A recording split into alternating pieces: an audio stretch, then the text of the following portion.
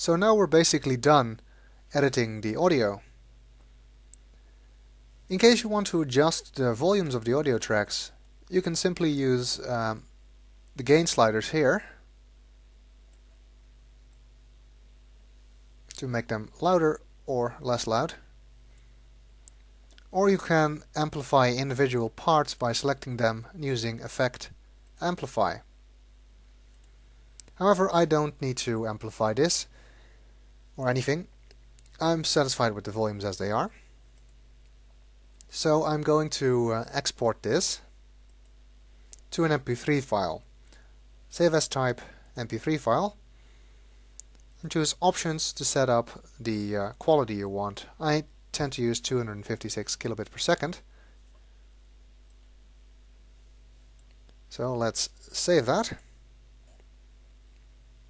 And now it will export it. The exported file will combine these two tracks into one track. So if you were to open this file back into Audacity, you won't get the two separate audio tracks, but you get one combined. So if you should want to do further editing at a later date, make sure that you save the original files as well.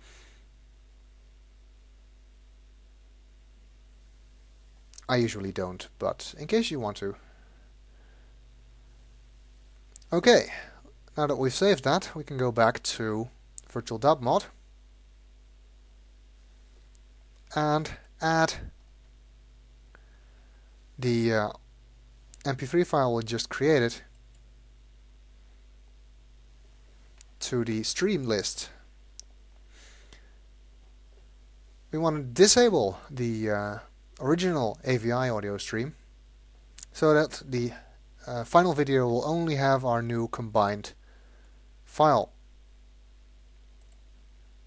Since we already saved the file as MP3, we don't need to do anything else with that. We can just leave it as is.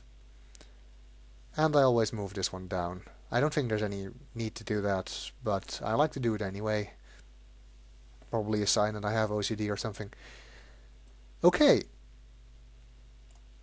That's essentially all the editing. Now all we need to do is save the result. For this we go to File, Save As, very surprising that. And then simply go to the folder where you want to save your files.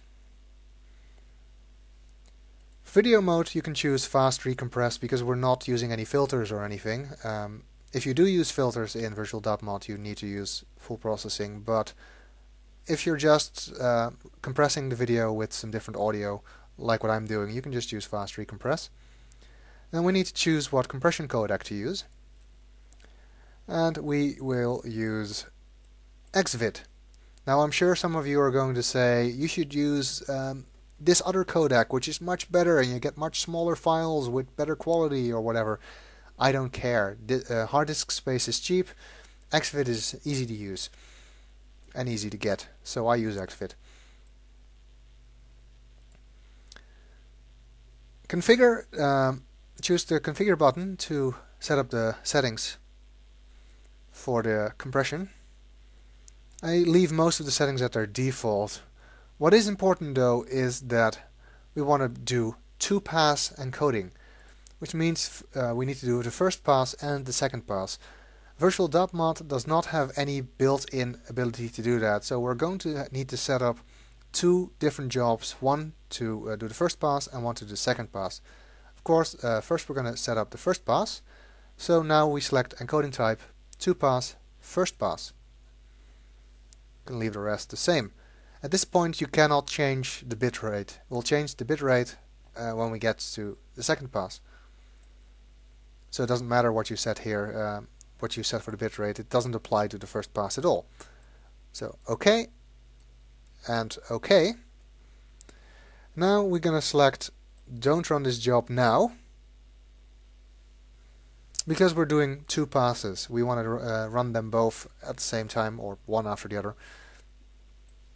But we want to set up both of them before we run them, so that's why we're going to use this.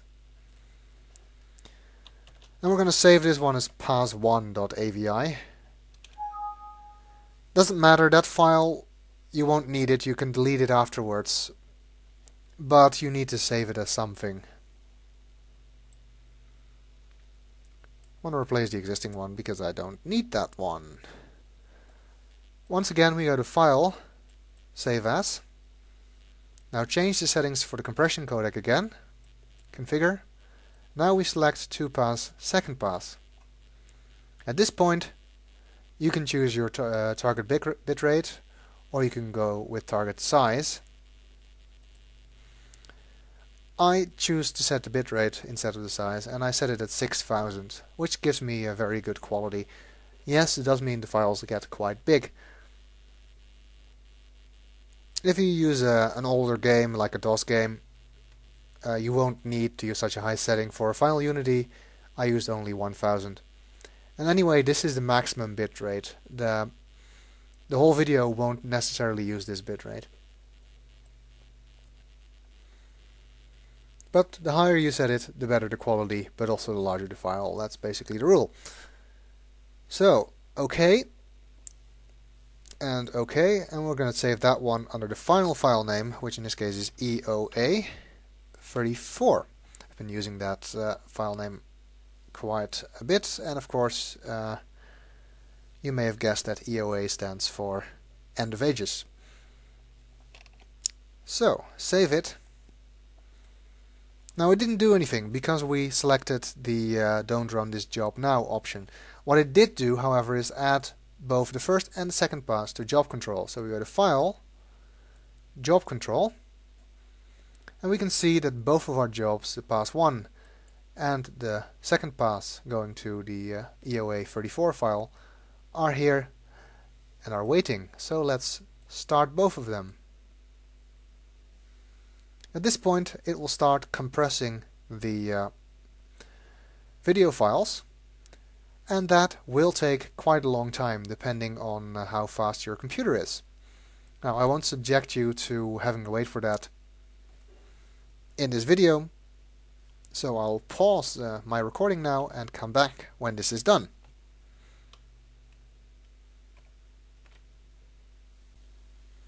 And it's done! Well, wasn't that quick? Well, actually, it took 23 minutes, so not that quick. It just seemed quick to you. Anyway, you don't really need to stay around to watch this or anything if you're doing this. You can just go do something else or whatever. So as you can see, the actual amount of work you need to do isn't that high, even if you do need to wait quite a long time for the compression. This is one of the main reasons why I don't use another codec, because even though X264 would probably give me better quality, it would also probably take even longer to encode. Well, what's left? Not an awful lot. Actually, nothing at all. We can check here now and we see that we have our new video file. The final file size is 470 megabytes, which is quite big, but compared to the 11 gigabytes that we started with, it's quite reasonable. Welcome back. There we go. Our video file. We discovered that we can lower this door by adding weights here.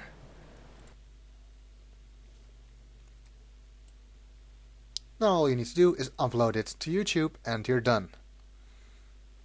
Also, you're left here with pass1 and video.pass files.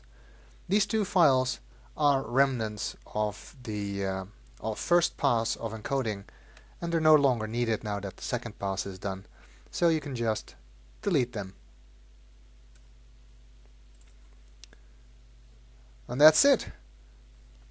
I hope you've gained an insight into how you can create Let's Plays with the best possible video and audio quality. If you have any more questions, just ask them in the comments, and if I have time, and if I know the answer, I will answer them. Goodbye.